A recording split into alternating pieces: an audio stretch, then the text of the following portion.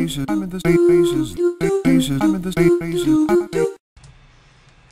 guys, I'm going to show you how to fix the 123 error on World of Warcraft. What appears to be the problem is that there is like a problem with the temporary files of World of Warcraft, which World of Warcraft uses to store a lot of data that you need in order to run the game.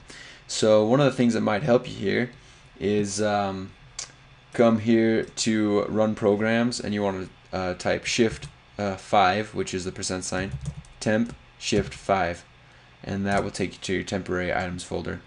You want to go ahead and push Control A and delete all of these files, and there's going to be a lot of them because they're temporary files from all applications and all games that you use that you don't necessarily need, but they might also interfere with certain things and rewriting. So I'm going to go ahead and delete all of those, and then after you're done with that, which is probably the best thing you can do, which you can see here, there's probably a huge amount of stuff there, and then there's a few things that you might not be able to delete because it's being shared after you reboot your computer or whatever. You'll be able to delete those too, but like I said, there's a huge amount of stuff there.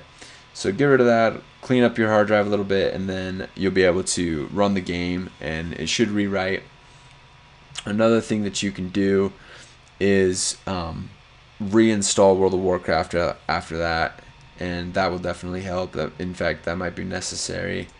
And then get a registry cleaner. They're not free. Well, at least the good ones aren't usually free. I don't know, maybe you know of something that is free, but a registry cleaner could help. Make sure that you don't have more than one antivirus, because those could, when they're doing scans, they could interfere with different files that World of Warcraft uses.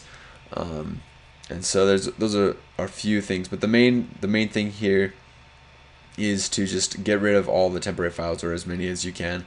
If there's some left, reboot your computer and get rid of the rest of them. And then if that doesn't do it, you'll probably have to uninstall and reinstall World of Warcraft all the way, and that should fix your problem.